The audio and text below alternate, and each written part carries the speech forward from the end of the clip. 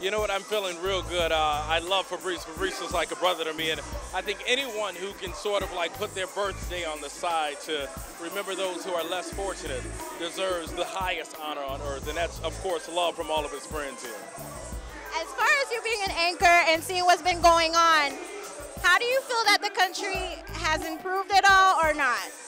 You know, I don't think it's, I think it's improved to a certain extent.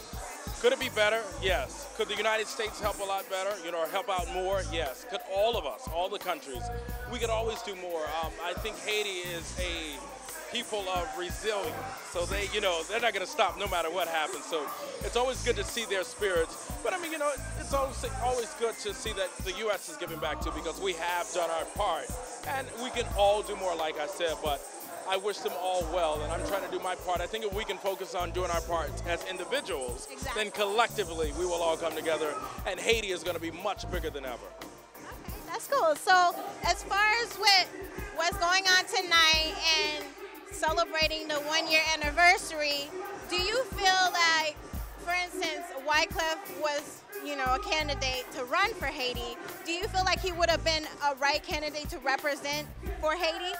Well, I can't endorse anyone who wants to run for president, but I can say this.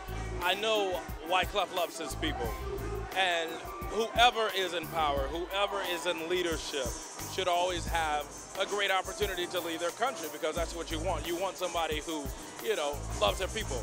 But obviously you have to follow the rules, you have to follow the qualifications. I can't endorse anyone. Right. I think Wyclef is amazing. I love it, but to each his own. I think the people of Haiti deserve to make the decision in who they want. And you know what? He may not have made it through this time, but obviously if he follows the rules or whatever, there'll be a time.